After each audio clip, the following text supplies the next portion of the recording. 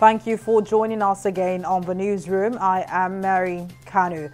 President Muhammadu Buhari has charged security agencies engaged with various support services in the 2023 general elections to remain apolitical, maintain a high sense of professionalism, and desist from behavior that would bring disrepute to the service. The president gave the charge on Wednesday at the commissioning of the Defense Intelligence Agency estate in Idu-Karmo in Abuja.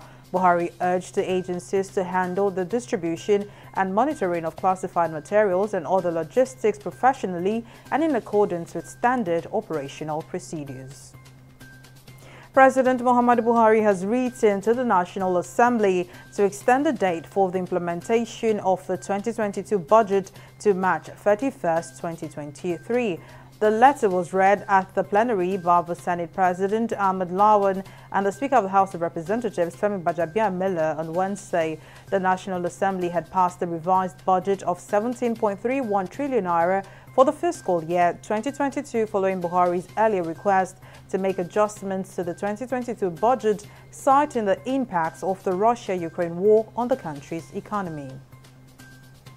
And ahead of the 2023 general elections, Governor Nasir El-Rufai of Kaduna State has expressed concerns over the use of religion and tribal divisions as tools for campaigns by some politicians. El-Rufai described the trend as very dangerous to the growth of democracy, adding that it is a threat to the unity of the country if allowed to continue. Speaking at the commissioning of the headquarters of Sultan Foundation for Peace and Development in Kaduna, El-Rufai insisted that rather than use religion and ethnicity as tools for campaign, political parties and their candidates should focus on issues that are relevant to national development and social stability. The South African Health Department says it is considering offering additional booster shots, making those over 50 years of age eligible for a fifth dose of the COVID-19 vaccine. It said it was considering the request, which would see adults between the ages of 18 and 49 years eligible for 4 doses of the vaccine, up from the current 3 doses. Those 50 and older can get 4 doses and with the change will be eligible to receive 5 doses.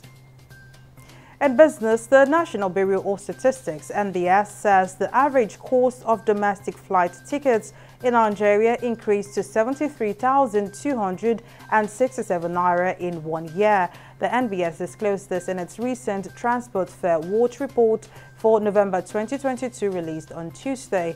The latest figure shows that airfares increased by 36,245 naira, which also represents a growth of 97.90% year-on-year.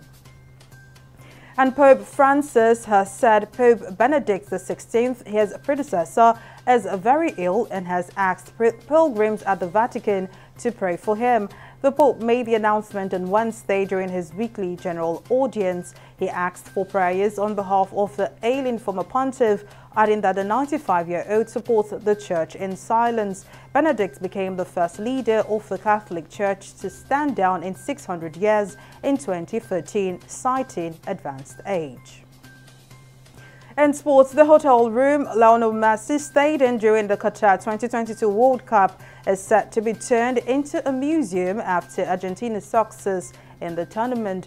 Messi was key in Argentina's first World Cup since 1986 and was named player of the tournament after netting twice in the dramatic final against France.